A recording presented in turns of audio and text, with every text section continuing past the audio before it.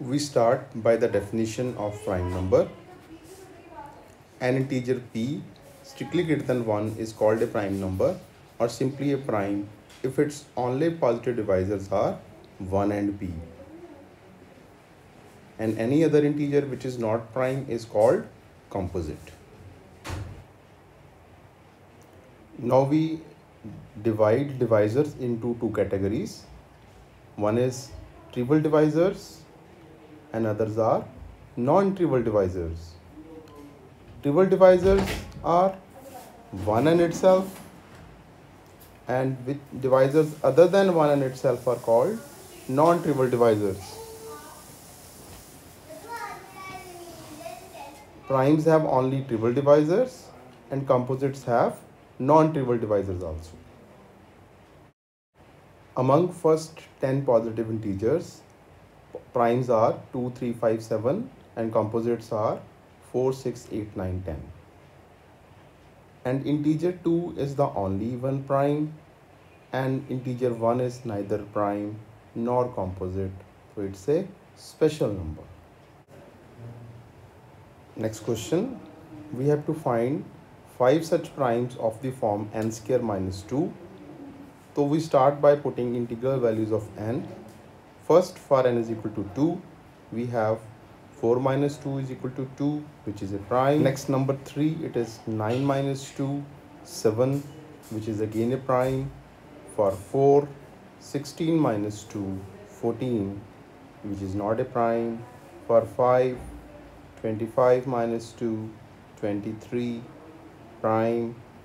For 6, 36 minus 2, 34, not a prime. For 7, 49 minus 2, 47, prime. Now for n is equal to 8, 64 minus 2, 62, not a prime.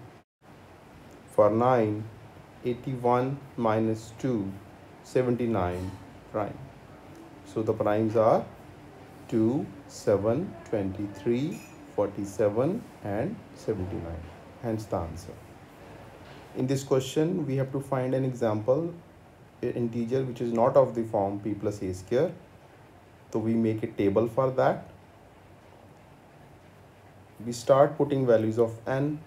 First value is 1, which may be written as 1 plus 0. 2 may be written as 1 plus 1 square. 3, 3 plus 0.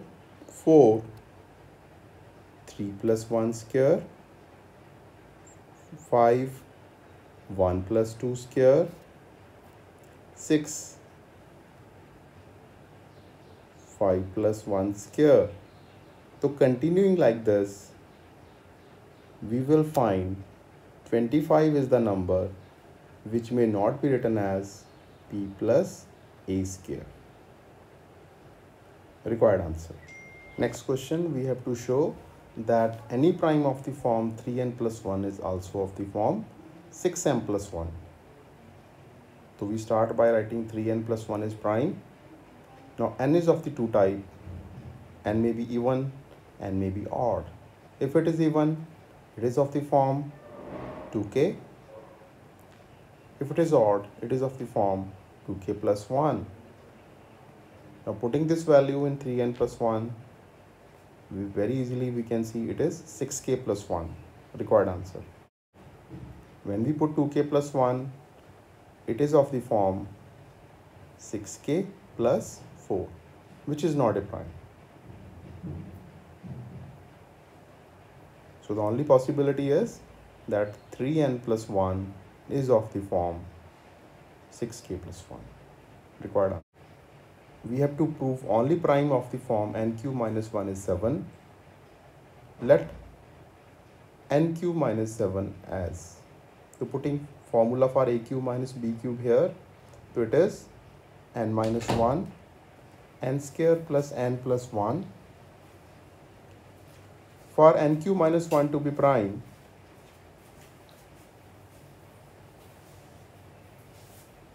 either n minus 1 is 1 or n square plus n plus 1 is prime 1, because otherwise n cube minus 1 is not prime.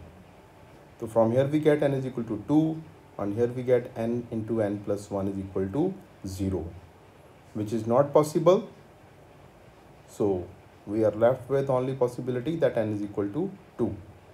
And for n is equal to 2, n cube minus 1 is 7. Required answer. Given n square minus 4 is prime,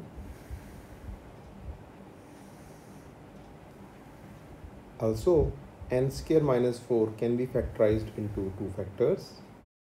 For n square minus 4 to be prime, at least one of the factor has to be 1. Either n minus 2 is equal to 1 or n plus 2 is equal to 1. So from first we get n is equal to 3 or n is equal to minus 1, which is not possible, because for n is equal to minus 1, n square minus 4 is minus 3, which is not a prime. And for n is equal to 3, we get n square minus 4 is equal to 9 minus 4 is equal to 5, which means only prime of the form n square minus 4 is 5. Next we prove for p greater than or equal to 5 a prime number, p square plus 2 is composite. Now to prove this, we use application of division algorithm. When we divide any number by 6, it is of 6 forms. Namely, they are 6k, 6k plus 1, 6k plus 2, 6k plus 3, 6k plus 4, and 6k plus 5. As given p is prime, so it is not of the form 6k, 6k plus 2, 6k plus 3, and 6k plus 4. The only options left are 6k plus 1 and 6k plus 5. Since p is prime, so it takes the form 6k plus 1 or 6k plus 5. So in case 1, when p is equal to 6k plus 5, p square plus 2 is equal to 6k plus 1 square plus 2, which further is equals to 36k square plus 12k plus 3. Very easily, which is multiple of 3 and composite.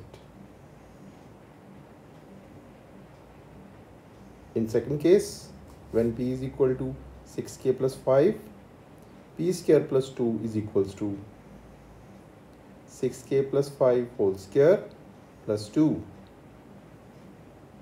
which further is equals to 36k square plus 60k plus 27, which is again a multiple of 3, so which is again a composite. So for p greater than or equal to 5 prime, p square plus 2 is composite. We get the desired answer here. Next we prove given p is prime and p divides a power n, then pn divides a power n. So given p is prime and p divides a power n,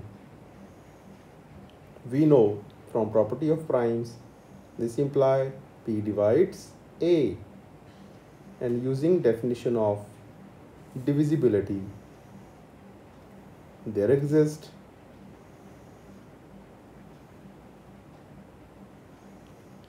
integer k such that a is equal to pk. Now raising power n on both sides, we get a power n equals p power n, k power n. So once again, using the definition of divisibility here, we get p power n divides a power n, hence the result. We prove every integer of the form n power 4 plus 4 is composite. So by definition of composite integers, if we are able to find a non-trivial integer, it's composite. So let's write n power 4 plus 4 and to try to find its factors, and very easily we are able to find, that is n square minus 2n plus 2 and n square plus 2n plus 2. And for n strictly greater than 1, clearly n square minus 2n plus 2 is strictly greater than 1, as well as n square plus 2n plus 2 is strictly greater than 1.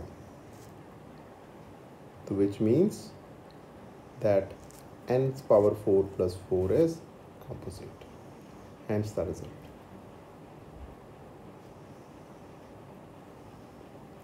Here we prove that any integer of the form 8 power n plus 1 is composite. So again, we are interested in finding a non-trivial divisor of 8 power n plus 1.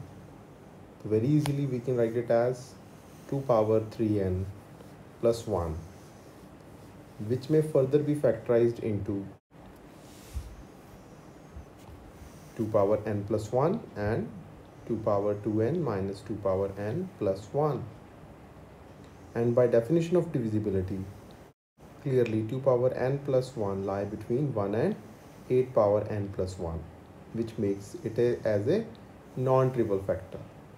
And 2 power n plus 1 divides 8 power n plus 1, hence 8 power n plus 1 is a composite. Answer. Here we prove that any prime p not equal to 5 and odd prime, either p square minus 1 or p square plus 1 is divisible by 10. So by division algorithm,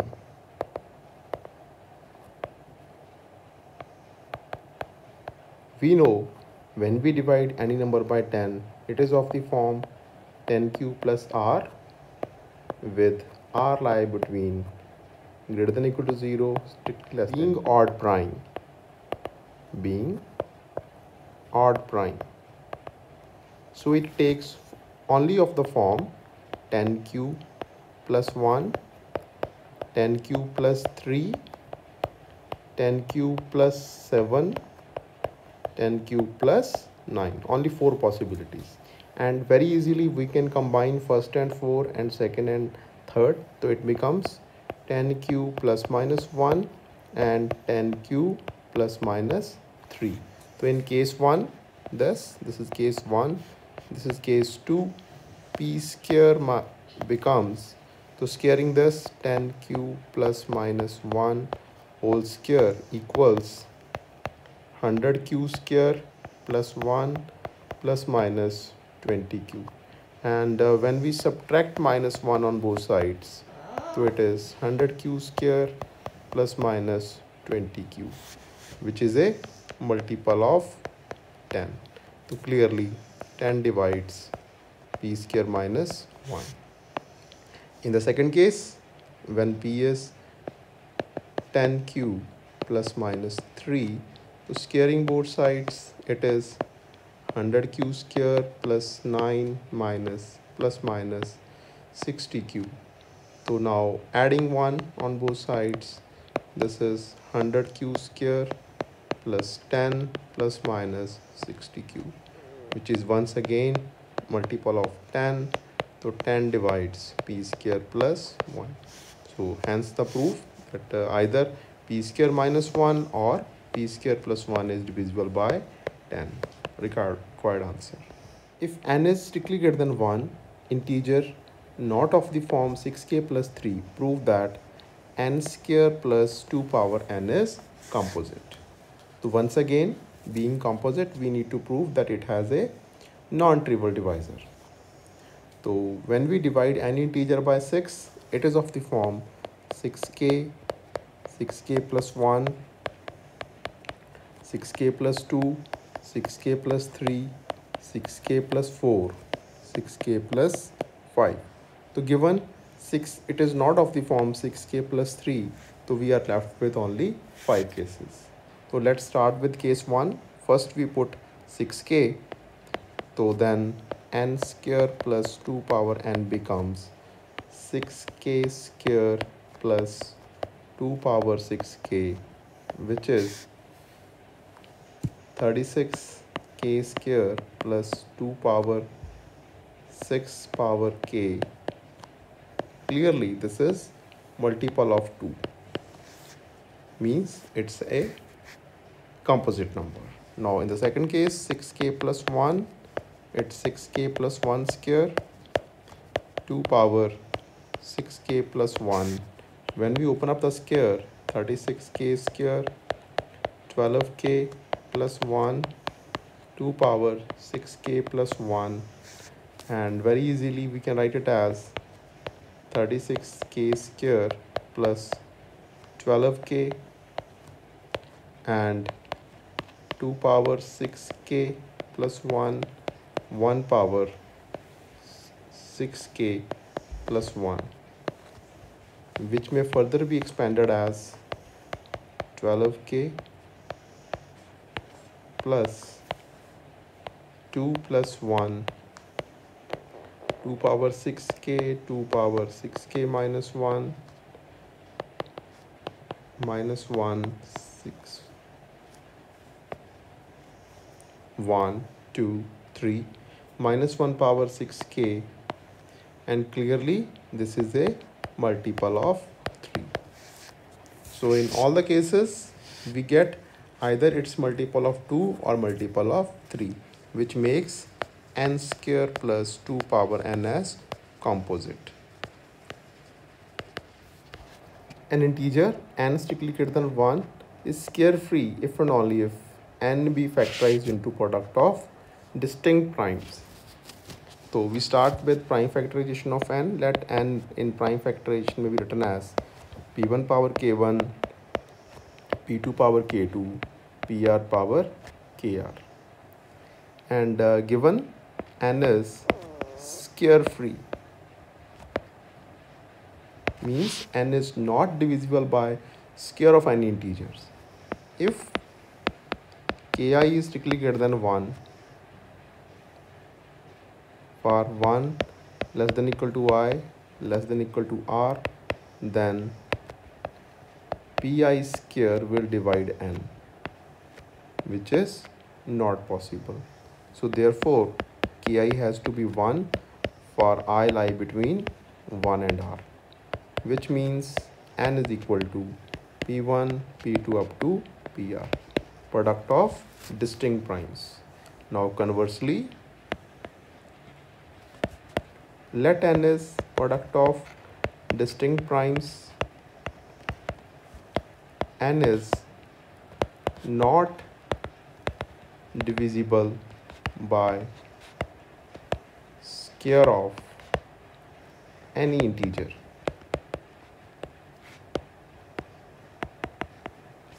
which means n is square free. Answer.